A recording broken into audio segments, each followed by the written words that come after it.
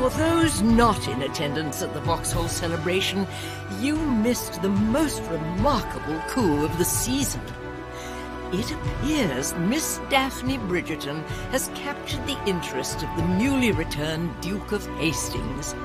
Bridgerton Season 1 boasts a large cast of interesting characters, including some brand new faces who never appeared in Julia Quinn's novels. Bridgerton brings many of the characters from Julia Quinn's popular romance novels to Netflix, but it also introduces several brand new characters never before seen in the books. The first season was packed with drama from a number of different interconnected plotlines and romances, some of which mirrored their book versions. Yours truly, Lady Whistledown. The romance between Simon and Daphne is different in some ways. She has more trouble attracting suitors, for instance. But the core of their story and its central conflict, the fight over whether or not to have children, remains the same.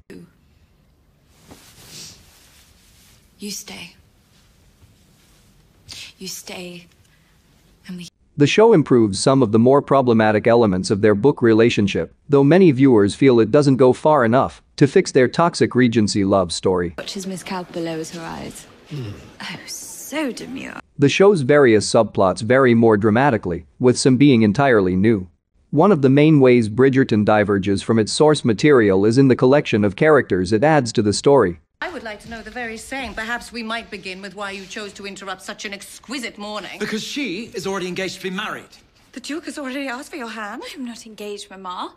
Has anyone truly proposed to me? No. Have I proposed to anyone else? The Bridgertons themselves and many in their circle make the move to Netflix more or less the same, but they are joined by several key figures who help push the narrative along. These are all the characters featured in Bridgerton Season 1 who aren't in the books. Things with a lady. But you are not a real suitor, are you? And besides, no one else will tell me anything. Queen Charlotte, while far from one of the show's main characters, Queen Charlotte has a huge impact on the overall story of Bridgerton. Her initial praise for Daphne gives her a strong investment in the young woman's affairs, and the Queen constantly meddles through attempted setups and prideful ploys. Charlotte even gets a bit of an arc in the latter part of the season. Seeing her terribly ill husband King George III gives some needed dimension and sympathy for the character. She may be more of a plot device than a fully featured character, but she's also a lot of fun. Bridgerton's distinct aesthetic is a big part of its appeal, and every single one of Queen Charlotte's hairdos and tiny dogs adds to that colorful, powerful style. Charlotte also plays an important role in the show's fictionalized world building, as her marriage to the king is seemingly one of the main reasons why people of color have been given reparations of land and political power. Have you done something? What have you done?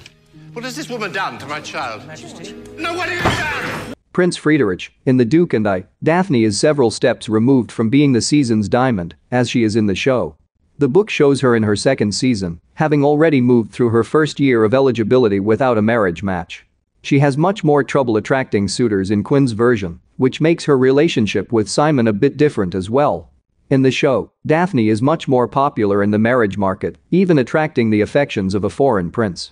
Bridgerton's Prince Friedrich, the Prince of Prussia, plays a small but significant role in Season 1, but he does not appear in the novels at all. Offer her your gift. I've brought you a gift. Friedrich offers Daphne an alternate future to her convoluted love affair with the Duke, presenting himself as an all-around good and respectful guy. In some ways, he might have been a better pairing, though Daphne and Simon eventually manage to work through the struggles together. While it seems unlikely that Prince Friedrich would return in future seasons, it would be a fun reprisal. He's an easily likable character after all, and certainly deserving of finding love. There you are. Here I am, Your Highness. As I was saying. Sienna Rosso, one of Bridgerton's bigger romance plotlines is that of the Viscount Anthony Bridgerton and his opera singer mistress, Sienna Rosso. The books do have a parallel for Sienna, an opera singer named Maria Rosso who appears later in the series, but her role is much smaller, and Sienna's relationship with Anthony is much more substantial and dramatic. In the show, Sienna represents everything Anthony can't have, a free life, without the undesired responsibilities and restrictions of leading a notable family. The affair between Sienna and Anthony seems to end concretely at the end of Season 1, and it should be interesting to see how closely the Viscount's story follows the book version going forward.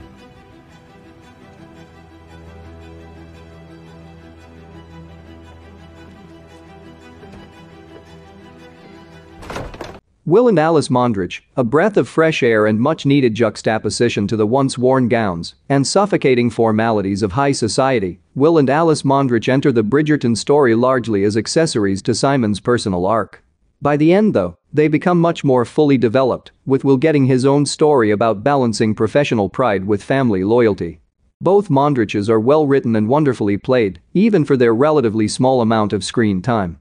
Given the show's apparent fixation with bare-knuckle boxing, Will and Simon's shirtless sparring matches are likely to return in Bridgerton Season 2. Win this fight and perhaps we leave this city. We can take our exhibitions all over England if we wish. To continue living fight to fight. Lord Featherington does not appear in Quinn's novels, as he is already dead when they begin. The show resurrects him and make him a pretty important figure in the story, as he justifies both Marina Thompson's extended stay with the Featheringtons and the poor fortunes of the rest of the family. He's a generally detestable and pitiable figure, but his death at the end of Season 1 is one of the more interesting twists. Season 2 promises more drama with the Featherington heir, all of which should be new material not found in the book. Oh, my lady, there is news. What is the matter? It is your husband, Mom. Saying he is dead. The Bow Street runners have questions.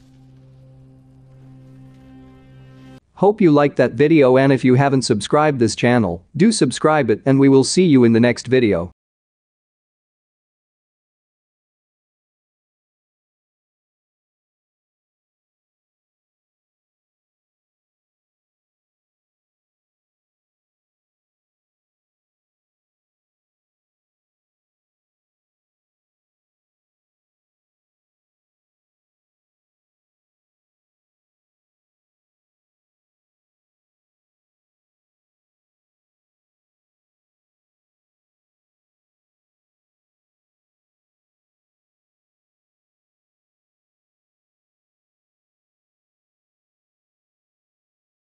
Majesty. No, what have you done? What have you done? No, you come back here.